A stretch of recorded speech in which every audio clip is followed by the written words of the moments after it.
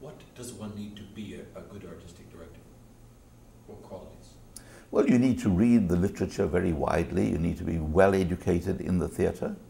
A good idea, a good notion of all theatres as much as you can encompass, certainly of Western theatre from its origins right through. So a good academic understanding or literary understanding of theatre is essential. I think a deep commitment to the art form. You must love being on the stage. You must love seeing live theatre. It must excite something in you. You must like actors and theatre people well enough to survive them, to live with them. And they're not always my first choice of companion. But I like them. Not, Maurice? I like them well enough to work with them. I don't think any one professional group is commendable. I think collectivities of doctors or architects, when you get into them as a collectivity, are pretty miserable. Lawyers, you know. Artistic directors? Even. I could never get artistic directors to speak to each other, you know, at Pact. I would try every year to get them to speak to us. It never succeeded. Artistic directors are the most afraid that something in them will be lost if they share this with another artistic director, to elucidate, to articulate what they really, really want. It was a very difficult thing, and I never really achieved that. It was something I'd wanted in Pact. No, I never achieved that. So, what, sharing vision amongst the artistic directors? Honestly and fully and comprehensively, no. I never saw that done. In a way, they're protecting, no, but in a way you can understand it too, because they're protecting some wellspring that they don't fully understand. And by trying to articulate it, you might be reducing it. It might be a reductive activity. So let it be there, unspoken, to replenish you from some source that you can't understand. Let it be. I can see one reason for all of that. Now, there's something that just comes to mind that I must mention. We talk about the birth of French-Canadian theatre, and it's often a thing that is raised in Quebec as an argument against the rest of Canada, that they created something which we do not understand, we're only belatedly catching up with. And it's been sort of a flag in Quebec. And in one respect, very justifiably, it is what they've created is rare, unusual, magical, and so on. But you know who started all that was the Canada Council, and it's forgotten. The politic in French-Canadian theatre when I arrived was intensely political. English people were rough as buffoons on the stage, and it was fairly pedantic. Some of the work was good, but it wasn't world class. Then and this is the history now, I'm telling you, when the Levesque government came into being, 1960. Yeah, the early 60s. They called for a colloquium of the established Quebec theatres to meet every month with their representative to see how we would advance the cause of Quebec theatre in the matter of the democratization of the arts, the bringing in of new talent, in other words, spreading it out beyond Montreal and Quebec City, all the things that you would think would be healthy impulses. They were resisted by almost every French-Canadian artistic director, except the Centaur, who became allies of the Parti Québécois at that particular moment. We were the ones who agreed absolutely with what they were trying to promote. The others rejected entirely any political direction and they used the word dirigisme, which is a very unflattering French-Canadian word for interference. And you leave me alone. And in the first few years of the Levesque regime, the French-Canadian theatres resorted to traditional playmaking. They were doing their Molières, their Racines, all of that, with great appetite. And the youngsters had nowhere to go. The Canada Council, in its wisdom, the French sector of the Canada Council, decided that they could give grants to individual artists. This was unheard of. Previously, they'd only given it to companies. You had to have a company, you had to have a board of directors, you had to have the whole establishment. We're talking 1960s. Yeah. They decided that to promote the development of a new French-Canadian theatre, they would support individual artists. And the Théâtre de la Manufacture and all those groups came out of that wisdom, that generosity of the Canada Council. As soon as they started doing good works, the established companies in Quebec took on those plays. And so a new synthesis, a new wave, what we now recognize as Quebec theatre, took place. But the Canada Council is owed a huge debt, and they don't often acknowledge that. Yeah, is it myth or truth? English Canada has always believed that the Quebec funding for the arts was far superior than in Ontario or Saskatchewan or BC or Nova Scotia. Well, we were well funded by the Parti Québécois. Some people said it was a form of tokenism. I don't think so. I think the Quebec cabinet was very culturally minded and generous. There was a nice little instance when Levesque was giving a lecture at McGill, and somebody asked him, would he support English cultural organizations? He said, may we? We give money to the Neptune Theatre. And this was reported in the paper the next day. And so I wrote to him and I said, on behalf of the people of Nova Scotia, I want to thank you very much for your support of the Neptune Theatre. But you know, there's the Centaur Theatre in Montreal, you should support them also. So he wrote me back, he said, you know, these grand old beasts, you know, centaurs and Neptunes, you get them easily mixed up, he said. But of course we support you. And they did. Yeah, they did. Yeah, not as generously as they supported the French companies, but it wasn't bad. In the audiences in Montreal theatres, was there any crossover at all? Did any of how many French-speaking Quebecers would come to the Centaur, and how many English speakers would go to? Very few from the French side.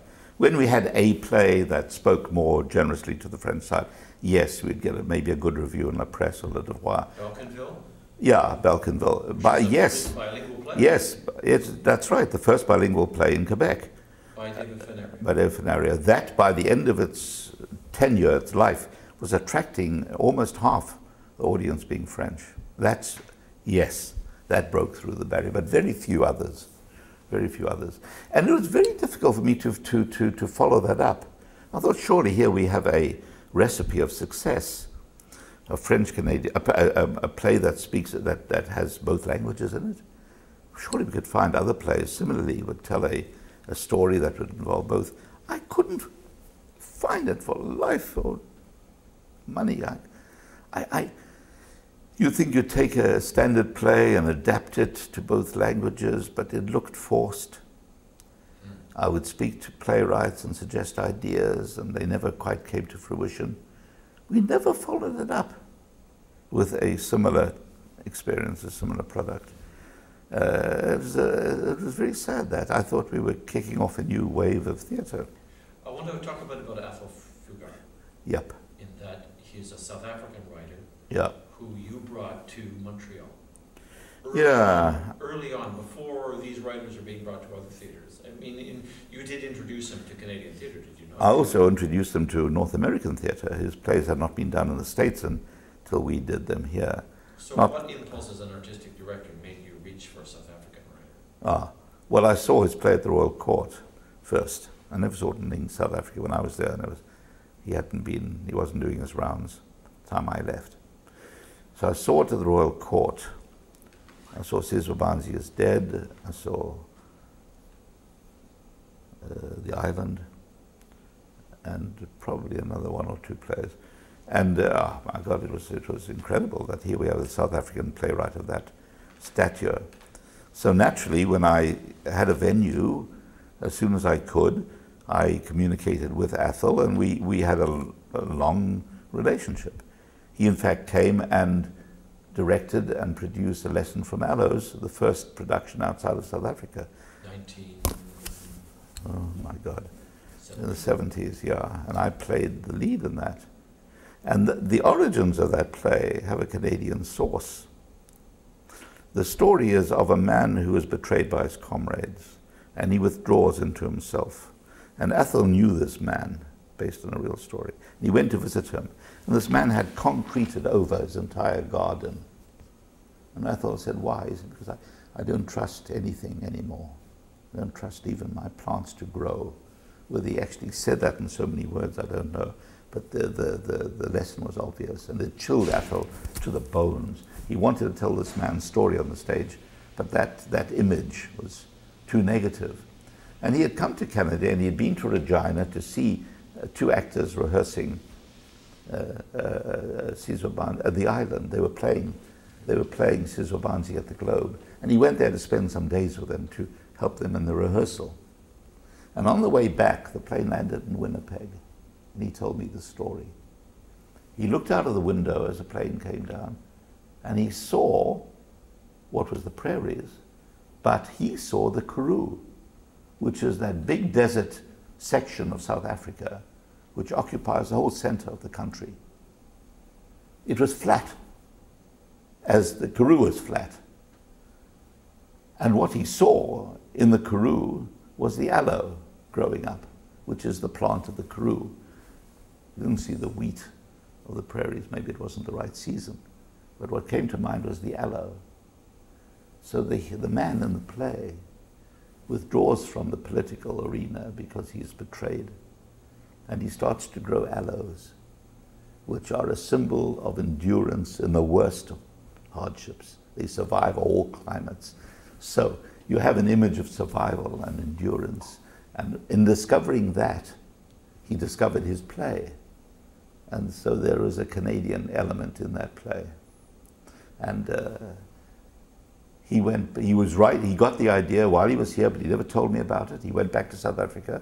He wanted me to do his play Demetos, which is the one non-South African-based play, which Paul Schofield had done and failed in.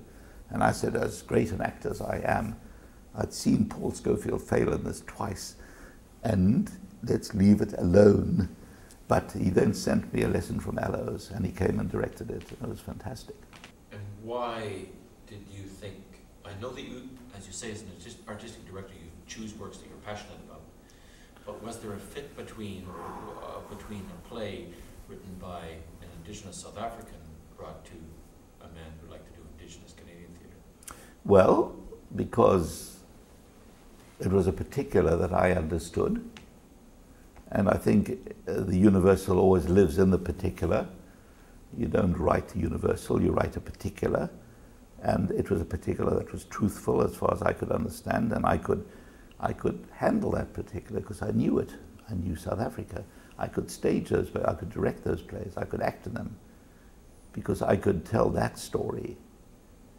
Canadian playwrights and Canadian directors would understand the particular of Canadian plays and know how to bring them to life.